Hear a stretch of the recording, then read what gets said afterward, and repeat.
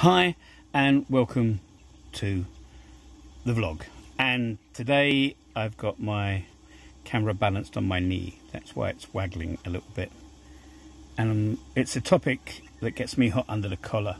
Talking about being hot under the collar, it's 42 degrees and I'm just taking it easy. Anyway, I suppose you could say that today it's going to be a bit of a wobbly rant, and it's about hate and how I don't like it, and there's no space for it on this channel.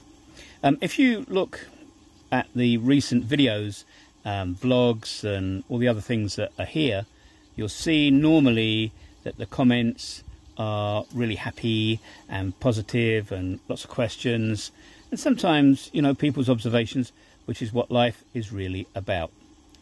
What I'm not into is disgusting comments that get left on some of the videos.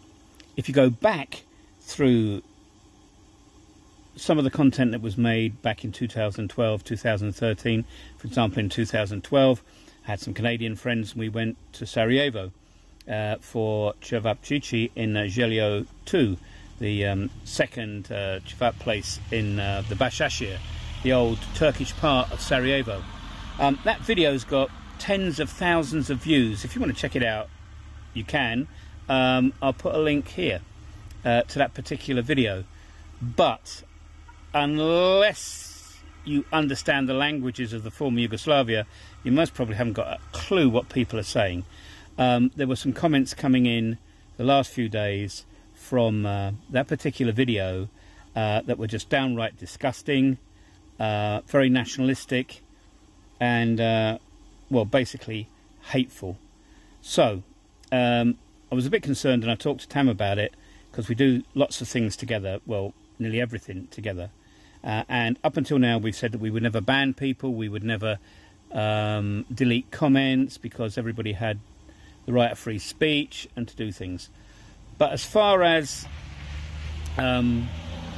nationalism and hate from people from the former Yugoslavia, that's either living here in Slovenia, Croatia, Serbia, Bosnia and Herzegovina, Montenegro, Macedonia, or wherever, or even people that have left to live in other countries in the world, or even for people that have never lived here but consider themselves Balkan because their grandfather left in the late 1940s, early 1950s. Anybody that wants to criticise another of the three nations here, I'm not going to say what that, well, yes, Serbs, Muslims or Croats, and I didn't say it because Serbs are top or whatever. If anybody makes any disgusting comments, agitating comments, this is what's going to happen. You're going to be banned, your comment is going to be removed anyway, and you'll be reported to YouTube. I'm not taking it. I'm not handling it. For people that are subscribing to the channel and don't come from the Balkans and are looking and watching to see all the cool things that we do here, please stay with us. This is just for a minority of people, but I have to make it public, because there's no way that I can email each of these people. So that's it.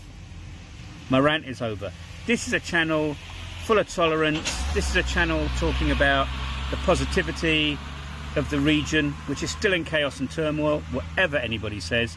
Finding positive stories and showing that positivity not only to people that live here or people that live in the diaspora, but also to people that have never had any interest in the Western Balkans themselves. So that's it. Rant over. And the next video, I'll be smiling. Please subscribe, like and share. And yeah, I just had to say it. And I'll catch you soon.